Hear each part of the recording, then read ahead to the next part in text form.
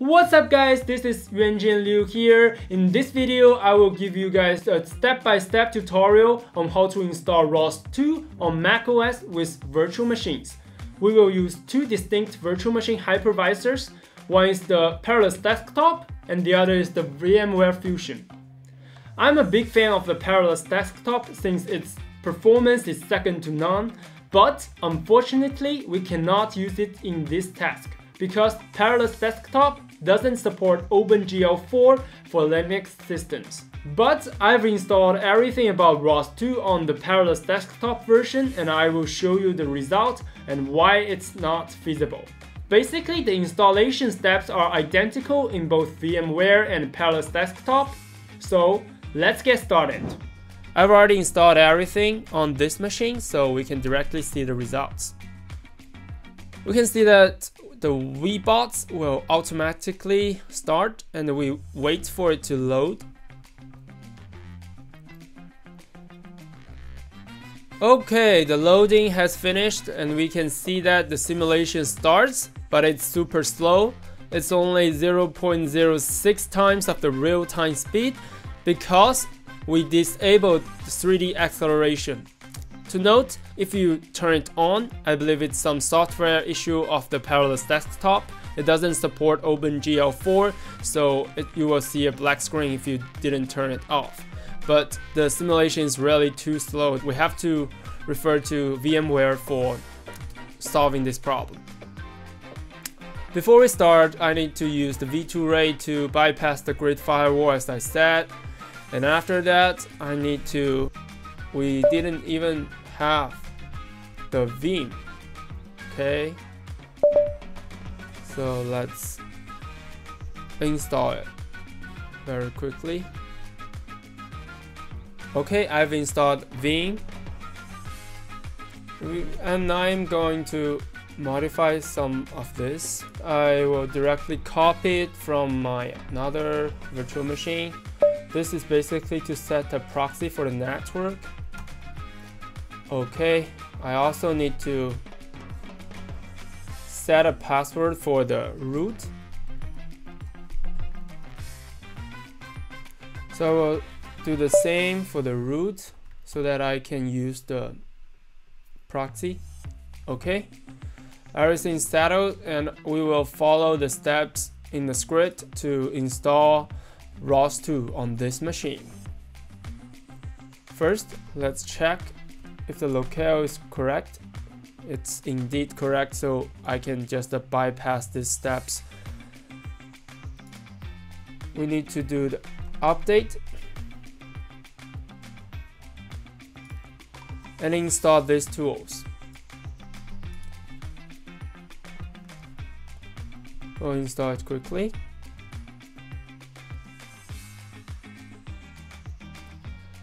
After that, we need to cure this one. This is basically the GPG key, so I need to proxy on.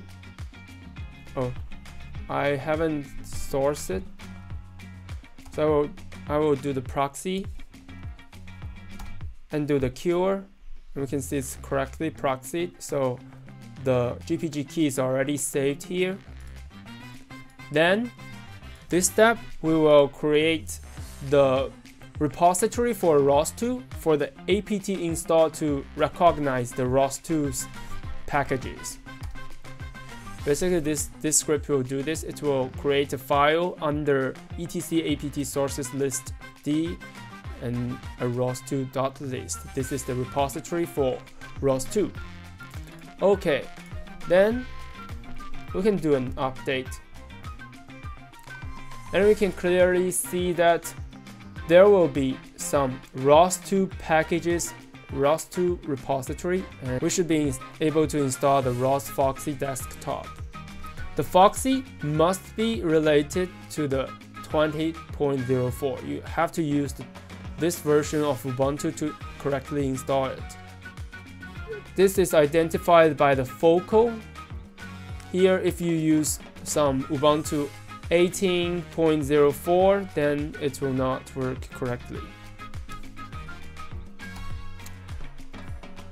So there will be more than 2 GB to install. So let's wait for it to finish. Okay, the install has finished, and we don't need to install this one again because the desktop contains the ROS base. So we need to source it. And then we need to install the following packages. We can just step by step. Okay, the install has completed, and then we will install the following packages just one by one. I believe there will be no problems. You can just skip through and just install them. All of these packages one by one, and after that we need to put the source, this one and the other one here, into the bash RC, and then everything should be fine. We can just launch it. The source is basically just setting some environment variables and do some settings for the ROS. So each time you start a new terminal, it will be set up.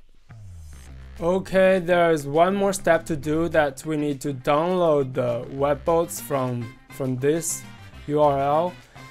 It's just here. We need the second version. If you're using 18.04, you can use this, but the install steps will be different, and I believe the tutorial and all the documents in the ROS2's official websites already changed to the Ubuntu 20.04, so don't use this version. Now we can see that I've already downloaded it. This is the file I need, and I can copy it. I can copy it to my home folder. Maybe downloads.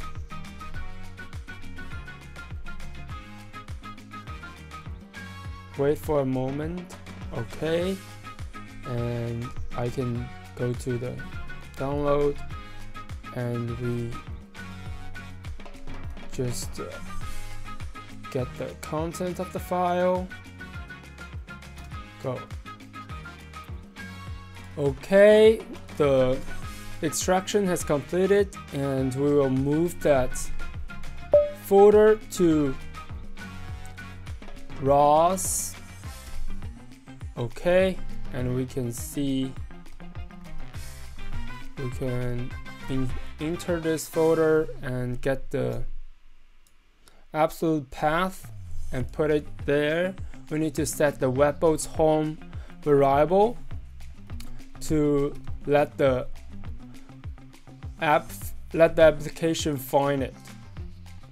Okay, I believe until now we've finished everything we need to do, and let's go.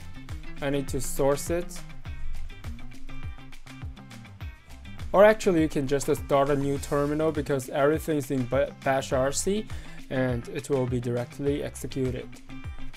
Now we can launch it.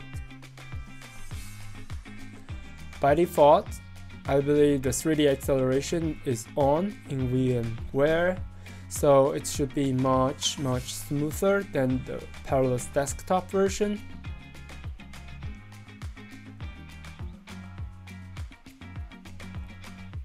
Indeed, the simulation has started. No problem at all.